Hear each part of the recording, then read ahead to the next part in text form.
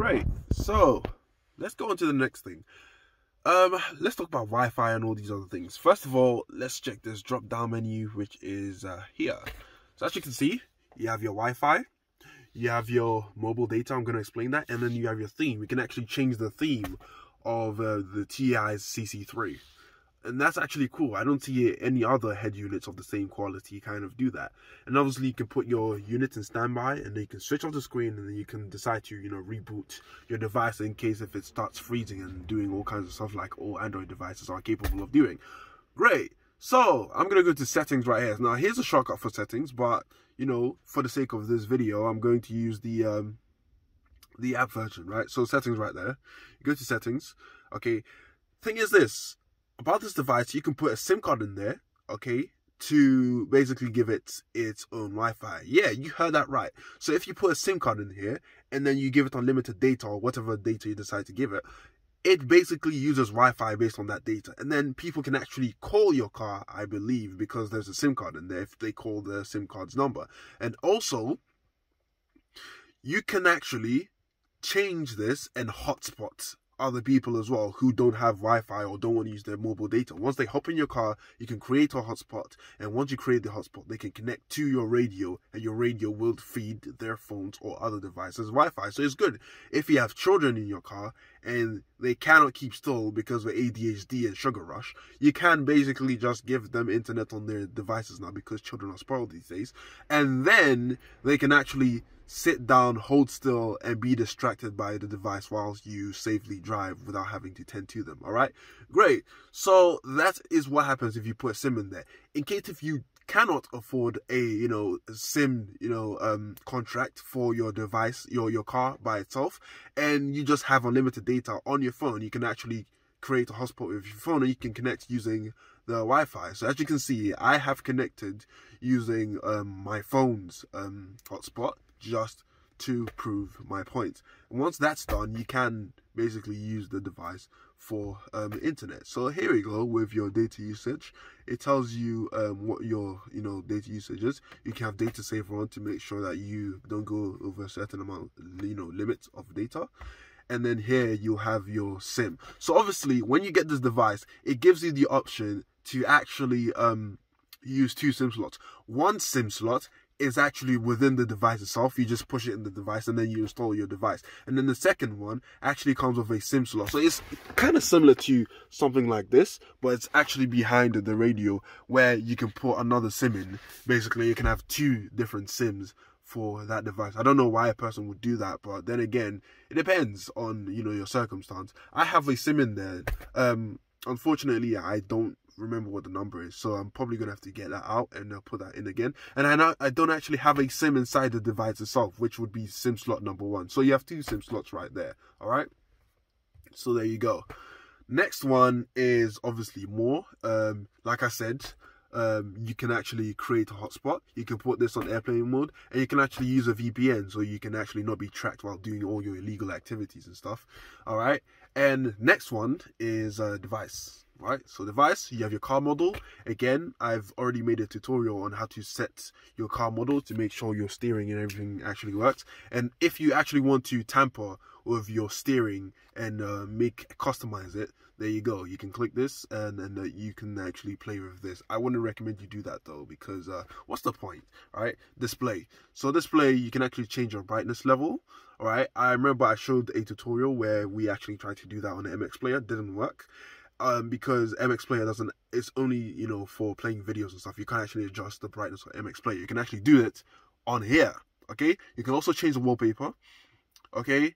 And then obviously auto black screen, I'm sure you can figure that one. Display net switch, I don't even know what that does, but I don't need it, so I'm not gonna, go into depth with that. Sound, you can actually, change certain settings here. Everything here that you see is basically what you get, all right? GPS, like I said, I don't think I've actually done a tutorial on that.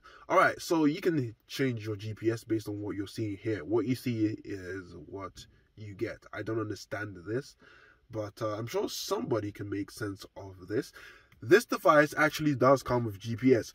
So, in general, you can actually get Teyes online. It's actually quite cheap to get it for 3 years. If you pay for it, you can track your car where it is in case if someone steals it and does not know that it actually has a GPS device in there, kind of thing. But that's only worked if your device has internet on there. So if you're planning to track your device and use Teyes Online, I do recommend that you pay for Teyes Online and you actually pay for a SIM card, and actually, put it inside the device so that it's constantly online and can actually report back to the app. So yeah, you do require Wi-Fi or internet access in general in order for the GPS to work, in order for you to use Teyes Online. All right, storage, you can actually put a SIM card in the device.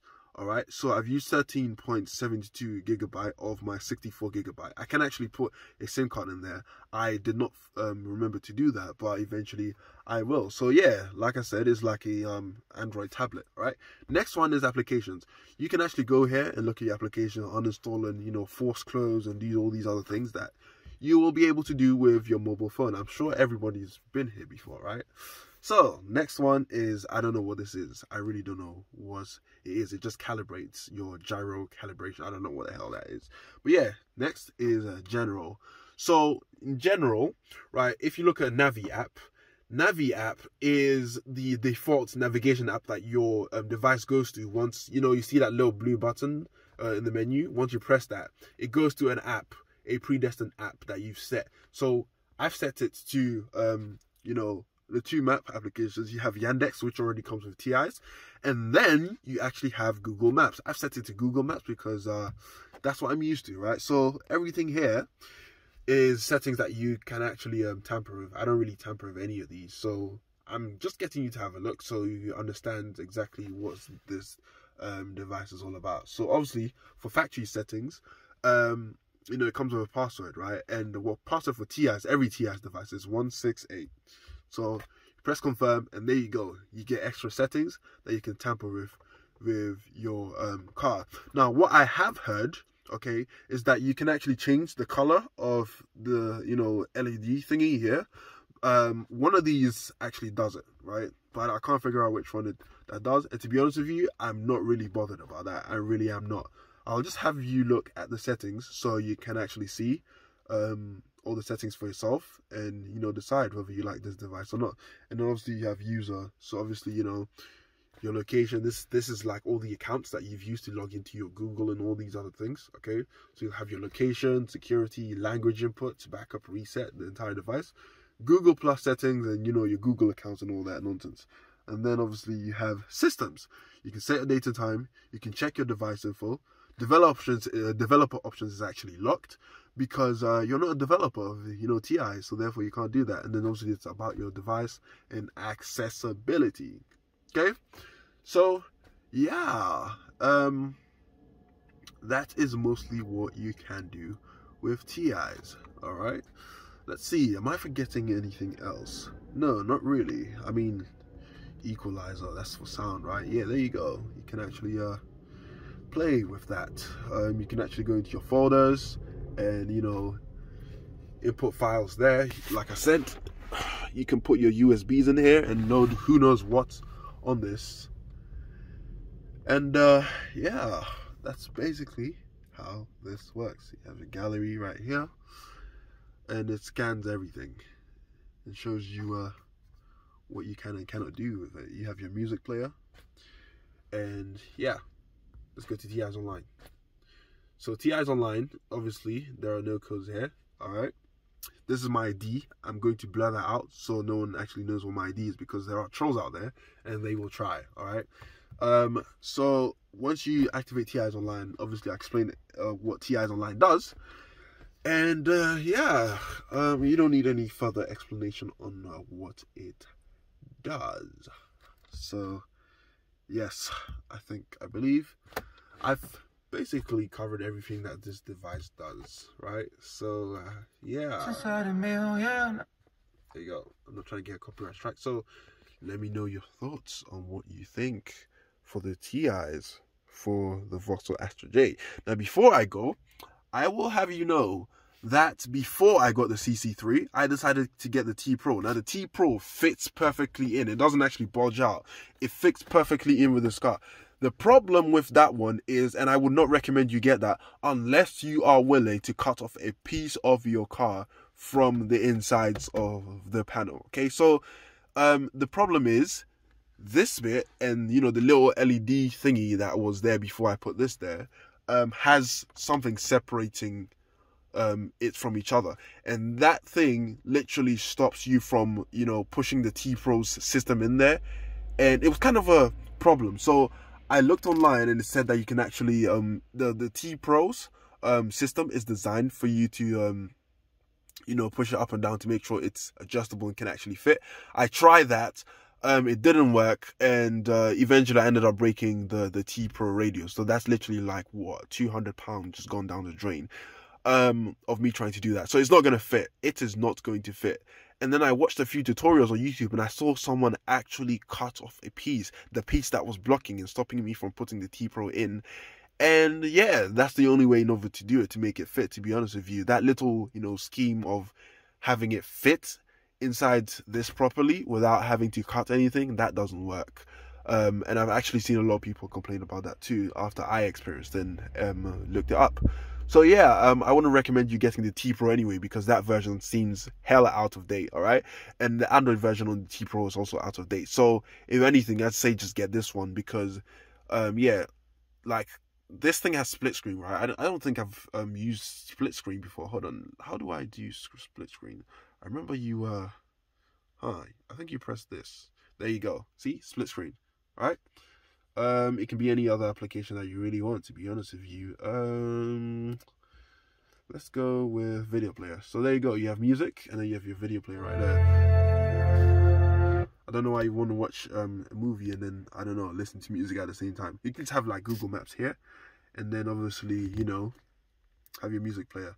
You can adjust this depending on if the application that you're using allows you to do that.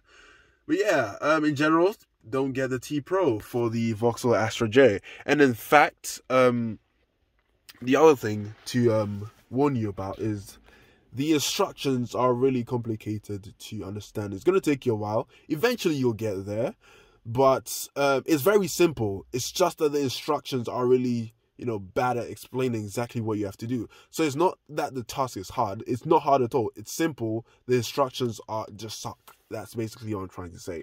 So yeah, it's quite simple to install once you know how to, you know, take things out of here and then put things, you know, put your radio back in there. But then again, you can actually pay someone to do that for you if, you know, they know how to do that. To be honest with you, I'd say just, if you can afford it, just pay someone to do that, because to be honest with you, it saves you time. And if you can't be bothered to do it, then yeah, I will not criticize you for, you know, paying someone to use their time to do the stuff that you have to do if you can afford it. So yeah, in general, that is all I have right now. I want to know your thoughts in the comments. I want to know what people think about this device, and tell me things that you want me to try on this device, and then I will actually try them and record them and then put them online for you guys to, you know, watch. So yeah, that being said, hold on, I forgot one more thing. So in general, wallpapers. So people are wondering, how do you change the wallpaper? So all you do is you hold, and guess what? You can choose live wallpaper or just wallpapers in general. Wallpaper can be anything you want down here. Now, you don't have to stick with these. You can actually go on the App Store, and you can actually download your own wallpapers, or you can use your own pictures as wallpapers. Basically what you can do on an Android device. All right, let's use this one as an example, okay? So I set wallpaper, as you can see, look, there you go. See? It's right there, all right? It's wallpaper there.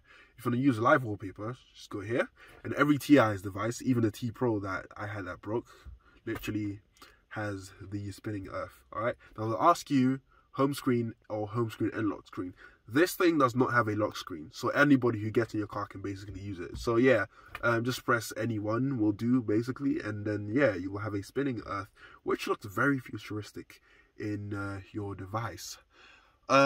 So that is basically it. And I think one more thing to change is the theme. Now obviously I've heard that you can change the theme, though I've not tried it before, so this will be the first time I actually try to change the theme. So if you select the theme, you'll get this pop-up menu here, and then you can actually change the way your Teyes actually looks. Now this has that little, you know, I think this is the spro kind of theme to it, and it actually doesn't make much of a difference, but it kind of looks cool. You know, you can change the theme and all that to what's basically suits you.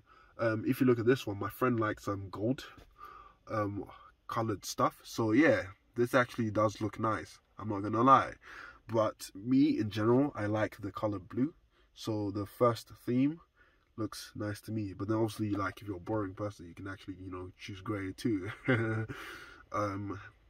Yeah, that's basically themes in general. I like colorful things because in the UK, you know, the UK lacks a lot of color, so whenever I see color, I'm attracted to it. So there you go.